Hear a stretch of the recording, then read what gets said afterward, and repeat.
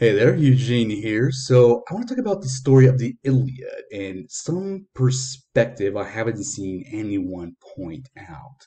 Now, I'm probably not the first one to point this out to or uh, think about it, but I haven't heard or read anyone point this out. But it's rather interesting because if you read the story of the Iliad, you as the reader have a an insight into the different plots happening in the story, right? So when the story starts, Achilles and Agamemnon are fighting, and Athena comes in, the goddess, and she stops Achilles from striking his sword at Agamemnon.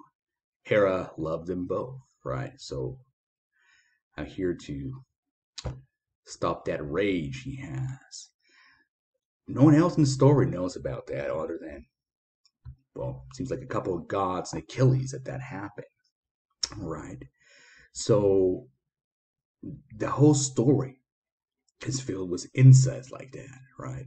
Zeus has a plan to make the Greeks lose because Achilles had his mother beg him, being Zeus, to make the Greeks suffer, so they would be asking Achilles to return, and he would use his skills in war to turn the battle, right? So no one knows about that.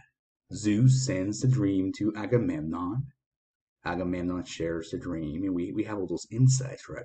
So we as a reader know what's going on in the broader sense of the story, even stuff that the gods don't know when they're kind of trying to deceive each other, Zeus and Hera, for example.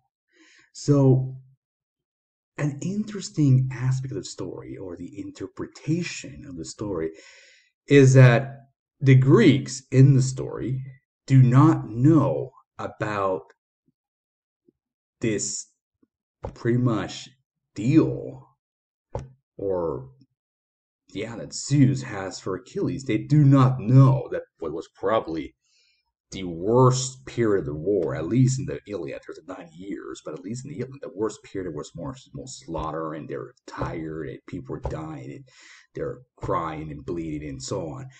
That the suffering from all this is because of Achilles. They only see Achilles as the bringer of a respite, their savior, the guy who saved their lives.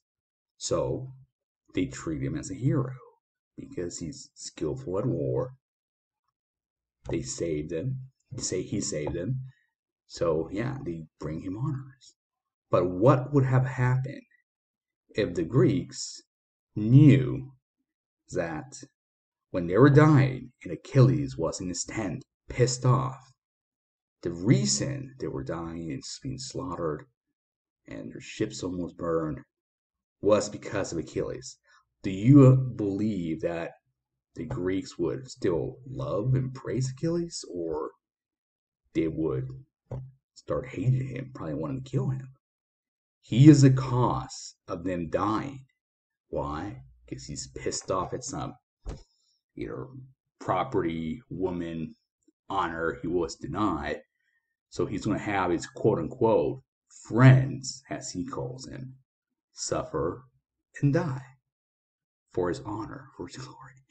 So that's a very interesting perspective. And I do believe it's a mistake to give Achilles the same honors as the Greeks inside the story did.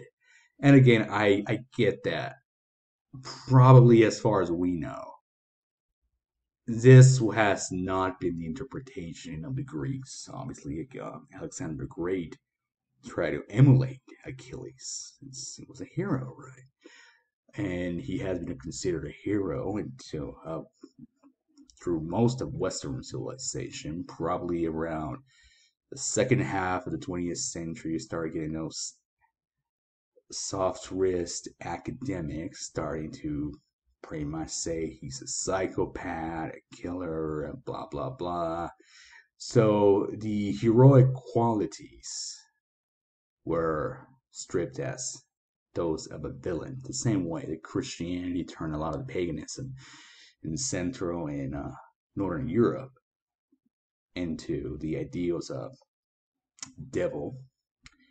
They have done the same with some of the ideals that Western civilization have preserved, and pretty much Achilles now is a bad guy. But um, given my perspective, I'm not doing necessarily the same as what they're doing. Is like reinterpret the values of the Greeks and saying that the value of the Greeks were immoral. Again, Achilles was a hero, and he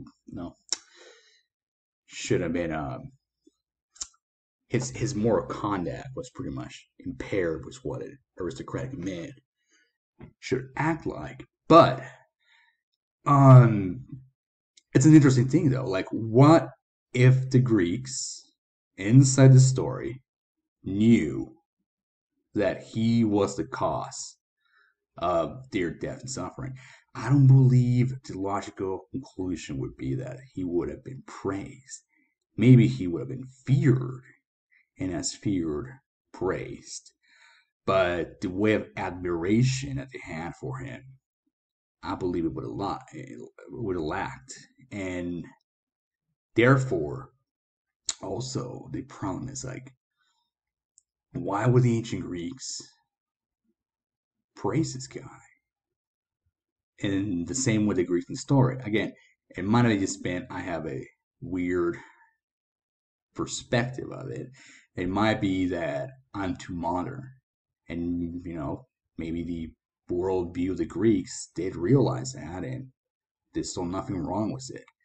But I haven't seen anyone or read it about anyone analyzing that perspective per se. Obviously, the notion of a hero from the ancient Greeks and the notion of a hero that we have today is very different, right? So the original term of a hero, they were skilled in arms, military skills, right? They were killers. They didn't necessarily fight for the common good for the sake of the common good. Like, get the comic book heroes that wear a mask, and they usually don't get any praise, and even if they might get bad perceptions about the people they're saving, but they know that they're saving the people despite their bad judgment, and they go ahead and help them. Kind of like Batman, that sort of deal, right? To still help the commons, and their lives are dedicated to help the common people. That was not the Greek notion of heroism or either any of Europe until probably the medieval times with the Christian knights. But even then, there was sort of a level of admiration that they will get. So what I mean by that, like the hero, the pagan notion of hero, was quite selfish. They were interested in gathering wealth. They were interested in being seen as the best of the Achaeans, right? That's pretty much the argument between Agamemnon, who had the power over the society there, the army, or Achilles, which was the most skilled warrior, right? So which one do you value more and interpret as the best? That was kind of the struggle. You don't see that in the modern notion of hero, and the modern notion of hero has transcended to um, outside outside military men. Pretty much hero can be anyone you admire, and anyone you admire can have the opposite of the qualities and traits of the Greek hero. So pretty much it's just been flipped on its head. And like I said, most people in the modern set, like in academia, at least that I've read, like blogs, articles, etc., you have some historians where you can read and they have fallen completely into this. But yeah, they psychoanalyze this guy, and he's a bad guy. He was unstable, mental problems, etc. But I don't know. It's just an odd thing. It's still a fun read, and obviously, uh, there's a lot of traits that are interesting in Achilles.